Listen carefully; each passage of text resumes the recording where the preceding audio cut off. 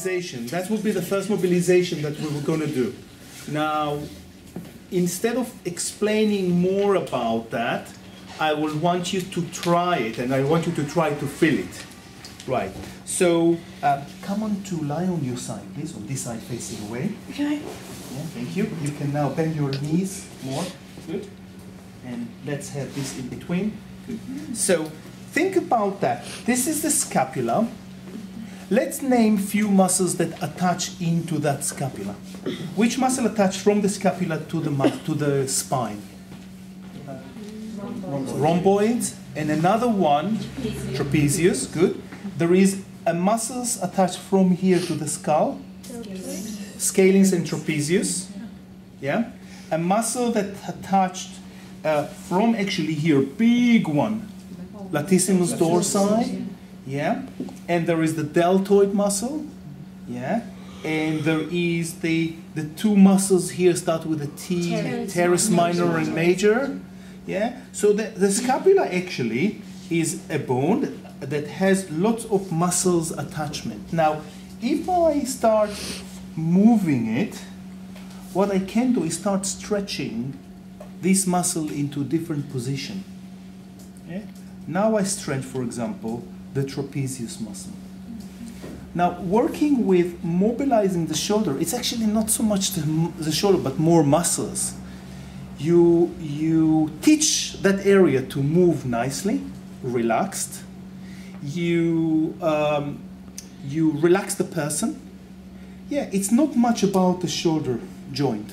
Well, this is not very effective, yeah? Come onto your back, please. So, lift your leg for a second, thank you. So, before actually teaching you how to do it, I want you to just experimenting in moving it. So, I want you to actually lax the muscle. Now I lax the upper trapezius. Do you understand what I'm saying, laxing it? Yeah. I'm making it shorter. It's like taking a towel and just shortening it and laxing it. So blood circulation will improve then. So I would lax it and then I will stretch it.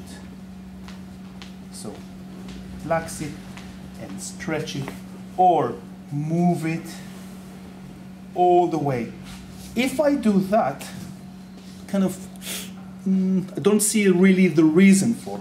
But if you do it completely, laxing, stretching it, and leave it stretched, even put this hand and stretching this muscle, stretching the upper trapezius, that would be good. Could you please turn your head this way? Yeah. When you turn the head, the stretch would be even further. Yeah. Does it feel good? How does it feel? Yeah, stretching. Feel like stretching. Okay. Now, what I'll do after that is teach you, once you're controlling it, is actually showing you that the bottom line of mobilization is actually massage while you're mobilizing. So really is mobilizing together with this hand really doing petrissage or tractioning or compression. So you're supporting the... So I'm supporting it, and I'll show you how, but I want you to just feel that. Do you feel the difference now? Yeah. Yeah? Mm-hmm. So actually, what I do, if I can take this towel, yes, what I'm doing now is, if this is the muscle, I'm laxing it and stretching it. Laxing it and stretching it. This is mobilization. What I do also, hold it in a second here, I do that, and then massaging together with. And what happens is that you're improving the massage, and it's not that much of mobilization. It's more the muscle work that you do with. Okay? So that's just where we're going to. What I would like you now to practice is the hold. The hold. So I want you to hold it in 3 places. 1 over here, 2 over there, and 3 your hand there. Now, I want you to take the shoulder only downward and upward toward the ear. And I want you to feel if you're stretching it and if you're relaxing it. That's all. Don't move it around, just upward and stretching downward. And then try with the head turn, and then stretch it down and up. Down and up. If you feel better with, then start massaging while you're doing it. Okay? That's it, really. Can you do that same move if she's flipped over the other way? Facing down? Yeah. Yes. Let's face down for a second. But it's a lot harder, and I'll tell you why.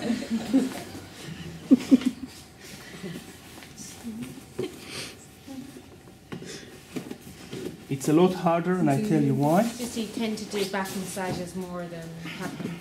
Yeah, I tell you why. Because when you do that, it's not comfortable. Yeah. So what you need to do is really to drop it, yeah, very little, and then you do it with your hand dragging on the massage table. That's what you do. It's very minimalistic. Stretching, compressing. Don't lift it. And then the other hands just do pet massage. It's kind of re-education for the muscle to relax when you're stretching and relaxing, stretching and relaxing. What's the difference feel like, Lynn? I find this more sore. Yeah. Yeah, Yeah. because it's more onto the Yeah. back, yeah? Yeah. Okay. So don't do that. Oh, it's comfortable for me. They're not comfortable. Yeah. So you need to actually do that. There are many other ways you can put your hands on your head, on your leg, like that. But the bottom line is that you cannot twist their body. So really drop it, and you just do that. Is it more sore? No, it's fine. It's when you do the massage. It will be as well. sore in here. Yeah. No. Okay. Yeah. So let's pay attention to this upper trapezius muscle. Is habitually tense on most people. You can massage it when it's static. But if you start massaging when it's relaxed or stretched, you re-educate the nervous system to actually let go more. It's a challenge for the nervous system. Why? Because they want to start helping you. You have to say stop and relax. Okay? Can we do that only facing up? Yeah. Very simple. Okay? Are we doing it over the clothes? Over close, yes. Let's make it simple over here. Yeah? Now, if you take that above, you can actually do mobilization to the shoulder in a position that we haven't, you're not doing much in real life. And it's kind of interesting because think about that. Most of what we're doing is sort of like above the horizon, horizontal line, yeah? Kind of, yeah, computer, telephone, writing, yeah? All is in desks around. And I don't know where we forgot these banana trees that we used to like, you know, going there and stretching the side and then trying to lift ourselves and hanging there. What happened in this position is that the kyphosis were all in, sort of like diminished. Yeah, do you see that? Yeah. So it's part of the same archetype of movement of that versus that. So it kind of helped, okay? So now you can take the hand, the arm from here and move, yeah, and then stretch from here. And I will show you two ways. If you want to maybe swing around to the other side, actually, why don't we do the opposite? I'll change the hand. It will be a lot easier, okay? So I can do it from here. You know, start with what we did so far, coming slowly, and then I can still do the upper trapezius here. Yeah? Maybe the camera can come actually from that. It will be a lot easier. Yeah? So I'm still in here, and what I'm doing again is this area on the upper trapezius, but then stretching it. Stretching it this way, stretching it that way. Yeah? And again, working on that, stretching it, and then bringing it lax, upward, a little bit downward, a little bit upward. Yeah? So this is one. Actually, this one I don't use much. I use the opposite one. I do it on the opposite hand. So now I have the other hand more on the ribs. And what I'm doing now is actually doing some ribs mobilization with it. On the side here. So again, it's the same seesaw, yes? In and pushing out.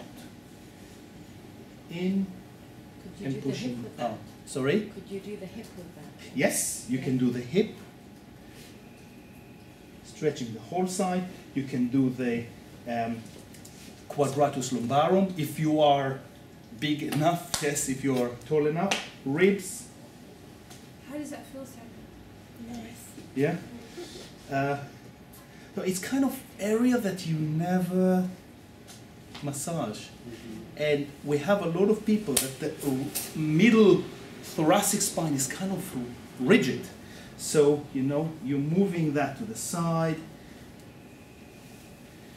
stretching here, and stretching, or just stretching. Now be careful if someone cannot take the arm more down to force it. If you work on elderly people and all they can do comfortably is up to here, you leave it there. You don't force it. You cannot force it. You mobilize it in the barrier it has, into the limitation it has, yeah? Good. You can do even the lower sternum this way, yeah? So again, you do it with an approach of the neck. So you can do the upper trapezius here and stretching. But because it's up, it's kind of limited. You cannot take it down. Does it feel good downward? It feels alright, but Be careful much better when you stretch. when you stretch it. Be careful. In this position, you can take it up and down. In this position, is a lot more vulnerable to take it down. Yeah. So I would say it's mostly tractioning it upward. You can work nicely on the deltoid. You know, there are so many things you can do. Deltoid, really amazing. You know, how about triceps? You know, it's really come to you. If with oil you can do nice stripping in here. Yeah? But really the majority of opportunities are the ribs on the side. Scoliosis, people with asthma, or respiratory problems when the rigidity would be in the thoracic spine, people with kyphosis. Shall we, do you want me to show again, or it's okay? So the question always would be, which shoulder should I put it, here or here? Well, try it and see. Okay, and let's see more of the modification for the mobilization technique. First of all, just to be sure, we're having the tea towel, so longitudinal around, and imagine that there is another towel here. You would do all the towel technique, etc. Okay, so now how do you actually handling that, moving the body around? Yes, so first of all, what you can do is take the arm, moving it. So a clean way, rather than putting the towel out and then, yeah, so avoid it really. So again, and the same thing apply when you're lying, when you're turning it, yes, when you're returning. So lift it, take the hand, turn round the towel and leave it this way, okay? So now, let's see. If you do the mobilization without oil, sometimes it's a lot easier because there is no, it's not gliding or sticking. So try to do that as much as you can with without oil. But let's say that you want to have oil, then is it okay to do it on this one? Probably would have had This oil one? if we started As you want. with everything. Good. So, yeah, only one. One, only yeah. one. Yeah, one is enough. Sorry?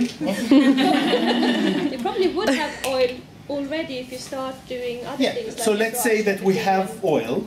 Yeah, let's say that we have oil. We can do even the neck and shoulder.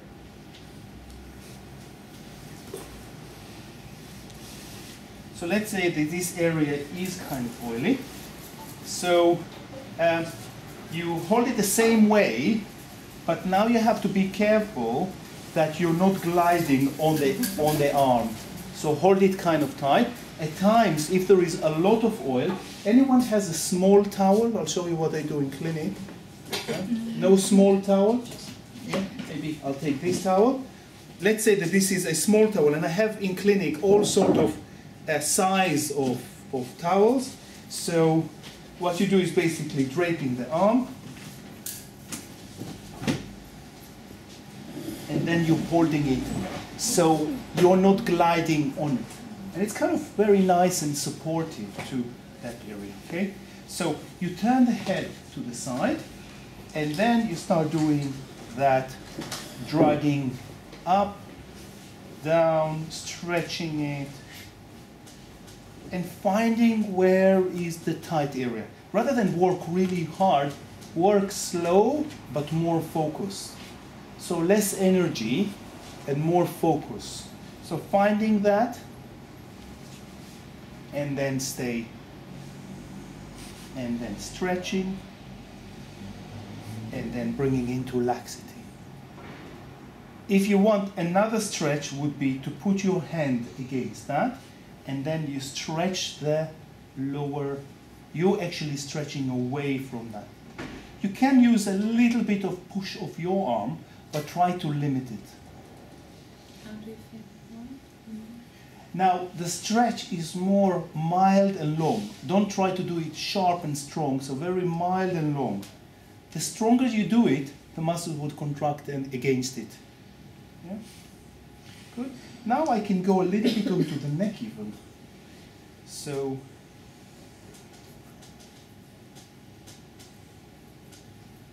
remember the knuckles, or sorry, the suboccipital area? So you can use your finger head. You can use your knuckles here. Yeah, but really, spend the time that you're mobilizing, really mobilizing. So if you can do the knuckles this way, don't have your hands held there for nothing, but really move it. Okay, so I'll take it aside, we don't use that. So another technique that I can do, and I need to be quite low because I like to use the weight of the table. So I'm actually leaning completely my forearms all the way onto here, and then I use the knuckles. That seems nice. Or I use it here, underneath. So it may look acrobatic, but actually kind of very easy for me. If I wouldn't do that, I would need to do it in kind of 40 position. So really long lunge, and all the forearm, all my weight is actually on the table. And then I move it this way.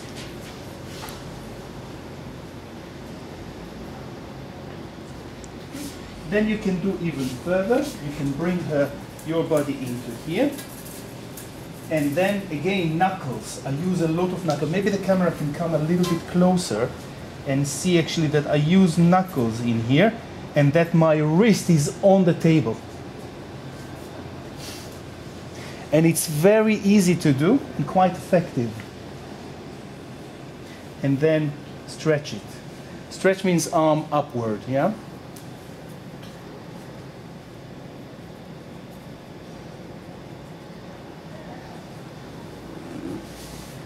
And probably that's then after use different technique, bringing into effleurage, or doing pec massage again in this area. If you want a very easy mobilization, a mini mobilization, you put your hand and you're just pushing their elbow. Yeah, so you can do that. All you need really is the upper trapezius go up and down in a relaxed way. That's all. So that would suit it, yeah. And then stretch it in here, then down. Yeah. Another very good mobilization, it's kind of hard to show, is to actually hold their spine. Now, if imagine that this is their spine and they're lying down, so I'm coming from underneath it onto the other side and push it this way. That's what I'm doing to the spine. So how it would look like, you don't have to. Thank you. You just come into here, you lift the shoulder a little bit onto the other side, so your hands goes above, underneath, and I do that movement to their spine. It's very little, don't worry, the spine is not going to break. But you do it onto the upper back, not onto the neck.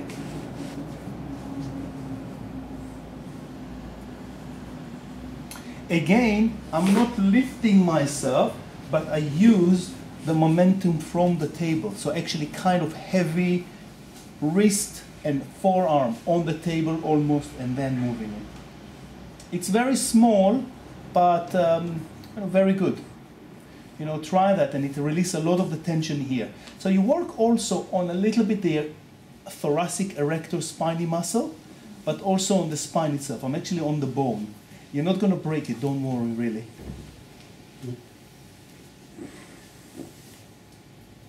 Can you use for thorax area, thoracic area, or not really? Thoracic area? Yeah, thoracic Yes. area. Only the thoracic area. We're not going to do the neck and shoulder and the lower back. Yeah, I mean, Further down. underneath that. Oh, Yes. more down? More Yeah. down, yeah. Can you? Yes, do you it? can. Can you you? can. Yeah. It's like mobilization. Yes, you Thorax. can. Oh, okay. Yeah. How do you do it? Yeah, you can do. Yeah, but I would suggest more closer to the neck for now. Now, at the beginning, it's kind of, where is the spine actually? You have to find the spine, but I'll come and help you, each one of you. Yeah. So again, more knuckles, massage with, and see how is it when it's more lubricated from oil, and how you can maybe with the aid of another towel to support it, and then use more of the forearm on the table and knuckle, and see what is your position repercussion should be, not to break the line, so your wrist is kind of straight. I can do this technique this way, but I prefer to do it this way, because I want the line between the wrist and the forearm to be straight and protected. Yeah. Any question? When it comes to the spine, call me, I'll come and help you to find it. It's there.